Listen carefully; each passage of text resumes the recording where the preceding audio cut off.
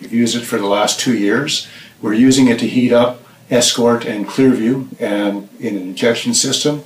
We like the fact that it's a granular, that we can have a lot less product on our trucks.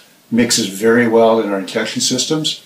And so far, the main weeds that we're targeting that we like the OVERDRIVE for are sweet clover, thistles, brush, and the really hard to kill ones, toadflax and white cockle.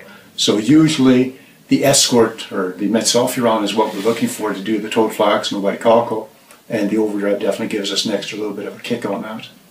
The other thing, of course, is because we're mixing, we're using Escort and we're using aminopyrrolate in Escort with the Clearview, is we're looking at group 2 a lot. So we find that with the OVERDRIVE being a group 4, we're helping with our resistance management in that respect. I really have no qualms about using OVERDRIVE and recommending OVERDRIVE. We've used it for the last 2 years, and we found that from our spree crew perspective, we've been very happy with it.